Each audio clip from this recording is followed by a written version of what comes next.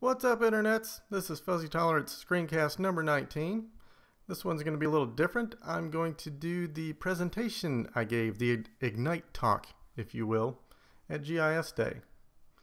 The thing about my presentations, if you haven't seen them, is they're not very good after the fact. They seem to go okay at the time. People seem to like them. It's hard to tell. GIS people are very polite. You could probably go sing You Are My Sunshine for 20 minutes and people would still clap. What are they going to do after a talk? Go, hey dude, you sucked.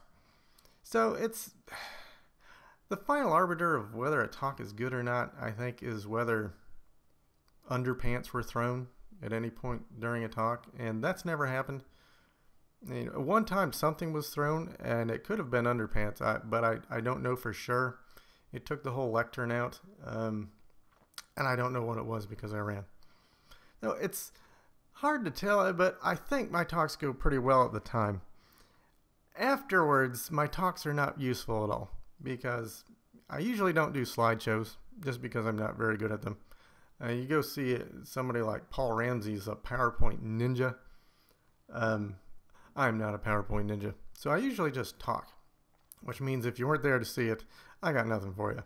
Even when I do slideshows, like in this case, they're usually just like pictures of cats because staring at me for 20 minutes nonstop is probably not healthy.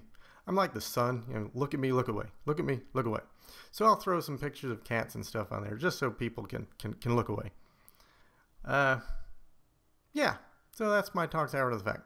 And then I realized, of course, I can just redo the talk on YouTube and it'll get out to, you know, dozens of people and probably change their lives and that kind of thing. So, here's an Ignite talk. If you're not familiar, Ignite talks are 5 minutes long. They're timed, so it's not like you have a 20-minute talk and, you know, who knows how long before you can wrestle them off the stage. They're 5 minutes, 20 slides. Slides advance every 15 seconds automatically.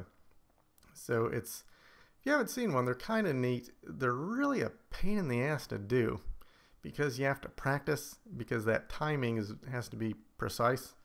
And I'm not a presentation practicer. If you've seen any of my talks, I probably didn't need to tell you that. So let's do this. Oh, I should say too, I'm going to quit teasing you in a minute and just do this. But if you're using LibreOffice Impress or OpenOffice Impress, the presentation console or presenter console is awesome. It's really good. You have to install it like a sudo apt-get something or another on Ubuntu. I'll put that in the show notes. But it's really good, especially for this kind of talk, because you see the slide you're on, the slide that's coming, and it's got a timer there. So that helps. I didn't actually, you know, it's Windows and PowerPoint at the talk, so I just kind of winged it there. But I recommend that if you're doing an Impress talk and you're at a lectern and you can do a split screen kind of thing. Without further ado, here is the Ignite talk given at GIS Day 2012, Charlotte, North Carolina, to a crowded, full, half full, there were people there room. Gather around, my GIS brothers and sisters. We're going to talk about design.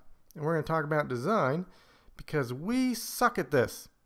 And there's no reason why that should be true. GIS people, we're hip. We're pretty trendy. Sure, we're not as cool as those latte-sipping, MacBook-carrying, Prius-driving, too-tight pant-wearing designers you find Wi-Fi squatting at every Starbucks in America.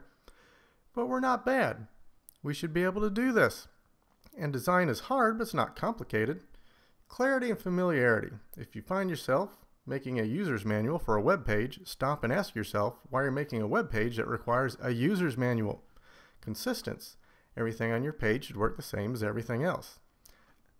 Concision. Pascal once wrote to a colleague, I apologize for the length of this letter. Had I more time to write it, it would have been much shorter. Aesthetics. Don't use Comic Sans ever again. Responsiveness. Thumb twiddling on the web is bad. Efficiency.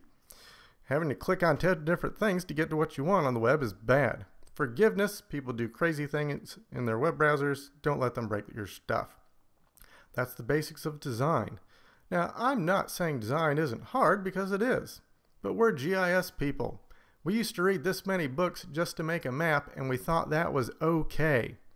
Design is hard, but GIS people can do hard things. We can do good design. Take a look at these examples. The side on the left, you go there, your brain says, search, because that's all you can do. Device on the right, your brain says, touch it. You can hand that to a 5-year-old. They'll have it figured out in 2 minutes flat and be up and running. No! That's what your brain says when it sees something like this. Now I know what you're thinking. You're thinking, Tobin, oh come on, we haven't done sites like that since 2009. We're much better now. Not really. I mean, the aesthetics have gotten better, but in terms of usability, is this really all that different? Now, the 4 cardinal design sins GIS people make. The first one you can really see in these last 2 slides.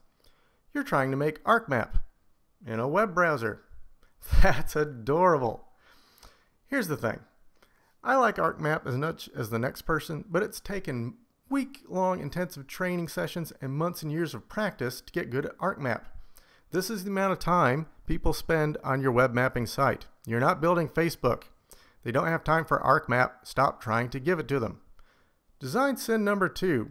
Well, we'll just throw button number 35 on there, and if people don't need to use it, they can just ignore it. I understand where this comes from. When you have kids and one gets on the other's nerves, you tell the one to ignore the other one. When that doesn't work, you assume you have defective kids. Well, I have a message to you from your kids. They're not defective. They can no more ignore that other kid going, I'm not touching you, I'm not touching you, than you could down a bottle of hot sauce and ignore the burning sensation. Human beings find it impossible to ignore things they perceive directly with their senses. Find the word print in that paragraph. Could you find it? Fantastic. Now find it. Oh, I forgot. Ignore everything that isn't print. Did that help? Not really. Everything you put on your user interface has a cognitive weight for the user. They will be overburdened very quickly. If you have things on your page most people don't use, get them off your page. Which brings me to design sin number 3. We don't know how people use our stuff. We have no idea. We don't collect usability metrics. We don't collect usage metrics. We don't collect any kind of metrics. We just think they think like us, and we're not normal people. We keep building these web portals. Single topic maps get 3 times the traffic. We keep adding base maps. Only 2% of users ever change the base map.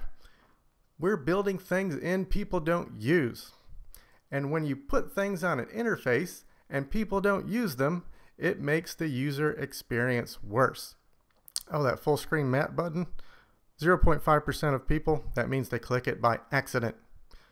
Design sin number 4. Stop using Flash and Silverlight. Within the next 2 years, half your users are going to be on mobile devices.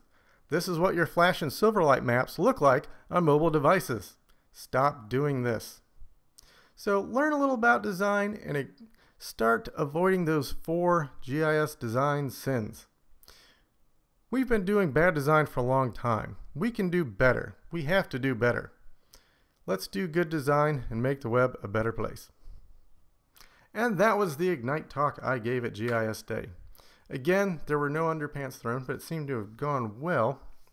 I really mostly have to thank the cats for that. Now those stats on the usage and time and stuff, that came from that post Brian Timoney did, which I'll link to in the show notes. That post that I've probably read that 20 times. I'm like, holy crap, I've been doing the wrong thing my whole life. So that was the Ignite talk. I hope you like that. And what I'll probably start doing is just after I do a talk, I will just do it again on here. And that way it can be of use to people that weren't there to see it at the time.